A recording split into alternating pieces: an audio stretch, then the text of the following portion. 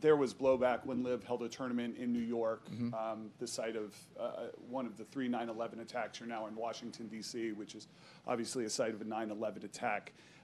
Is that appropriate to hold a LIV Golf event here in this community, and is there any unease on your part about participating, considering the history? Oh, well, first off, obviously that was a terrible day in our history, right? Like, we have nothing but the deepest sympathies for every 9/11 victim and all that it affected. As far as being here, this is one heck of a golf course, and it's awesome, and we're excited to be here. I've played for 23 years in a row in the D.C. area, and, you know, this venue's fantastic, and, yeah, I think it's awesome. I think we're going to have a great week, and I think the fans are going to see it.